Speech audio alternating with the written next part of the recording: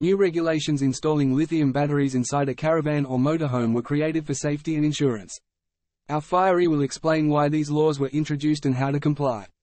We also introduce an alternative technology, sodium-ion, which is permitted as it is perfectly safe.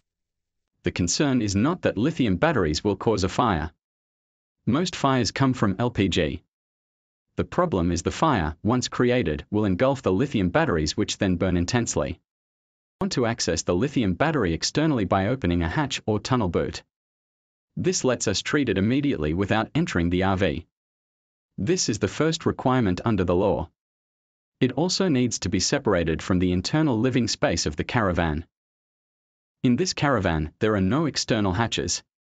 If a new lithium battery is placed internally, under a seat or bed, it will be illegal. However, you can place sodium-ion inside the caravan and it is perfectly legal because it is so safe.